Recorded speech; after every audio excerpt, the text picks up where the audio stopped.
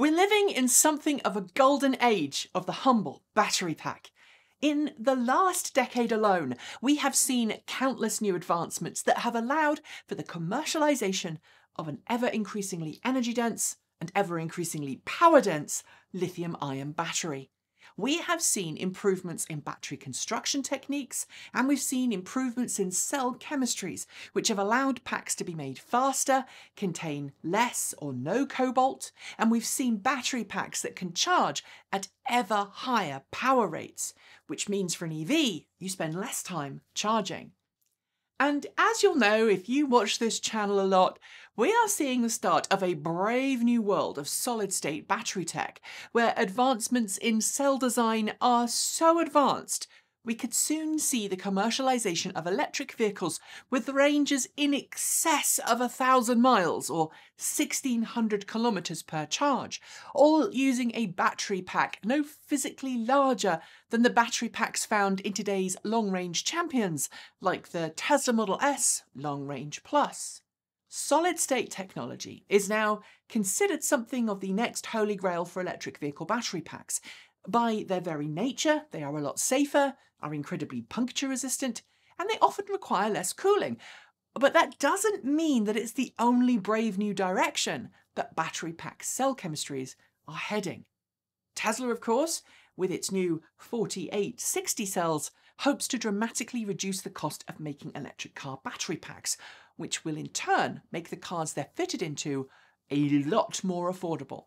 And it's also proposed a new load-bearing structural battery pack setup, where battery cells aren't fitted into modules which are then placed in bricks inside a large battery pack, but are actually formed to build load-bearing structures within the vehicle's chassis.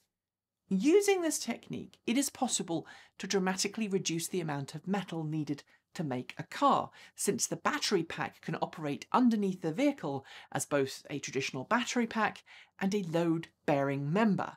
And it's a design which is catching on in other parts of the auto industry as well. At its Power Day last week, Volkswagen pretty much announced an identical roadmap to Tesla in this regard. Although it had a different physical battery cell design, it's going to use prismatic unified cell modules versus Tesla's preferred cylindrical cell. But the principle is the same. But in Sweden at Chalmers University, a team of researchers have begun taking the term structural battery pack to a whole different level.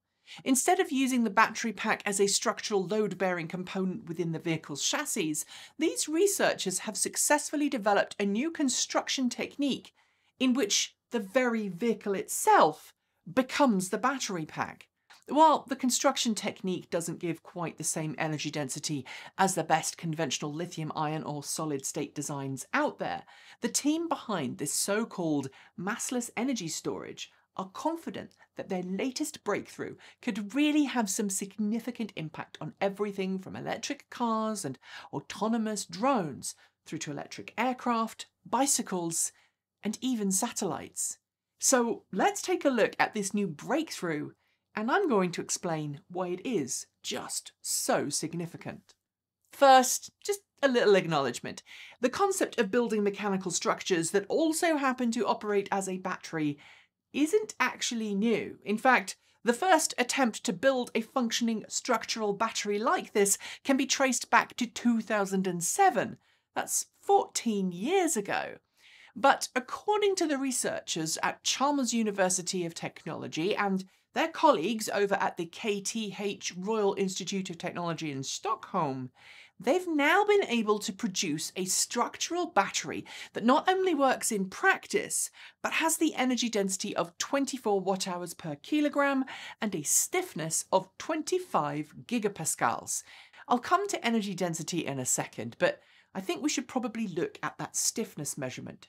What's being referred to here is the elastic modulus, or Modulus of Elasticity. It's a measurement that refers to how easily, or not, an object undergoes elastic deformation.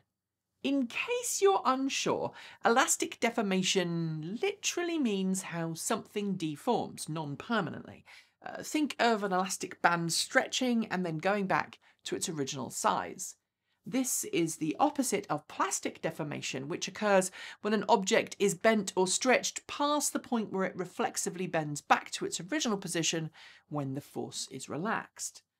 Officially, the elastic modulus of an object is defined as the slope of its stress-strain curve in the elastic deformation region, but don't worry, I'm not going to go into mathematical formulas associated with it. Come to think of it, nor do you really need to know that the modulus of elasticity is commonly known as Young's modulus, abbreviated to E in many equations. But what you do need to know is that the higher the measurement of stiffness, the less likely something is to undergo elastic deformation. Stiffness is usually measured in units of pressure, so in this case, we're going to use pascals, the SI unit of measurement for pressure. Steel's stiffness depends on its exact chemical composition, but a good average ballpark figure for the stiffness of steel sits somewhere around the 200 gigapascal mark, while the stiffness of aluminium is about 69 gigapascals.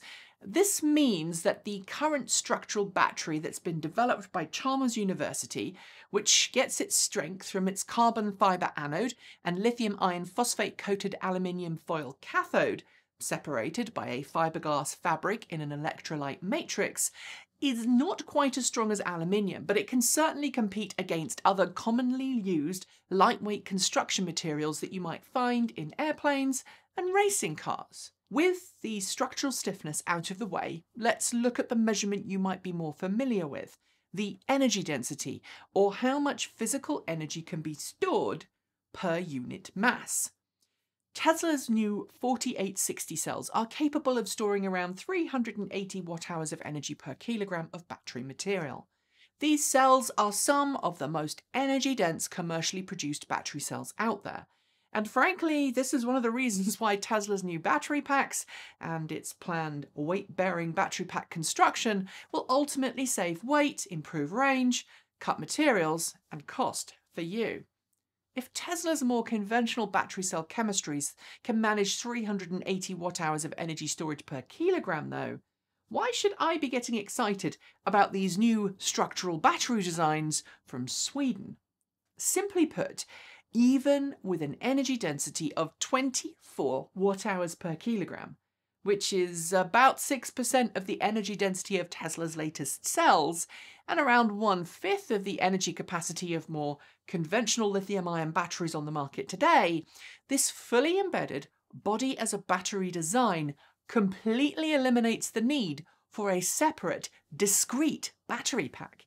And given the battery packs in electric cars, electric airplanes, and drones are often the heaviest thing in them, that's big news. You need an external structure for all of these forms of transport for both safety and structural integrity, but if you can get those external structures operating as a battery as well, you can save a significant amount of weight and improve efficiency dramatically.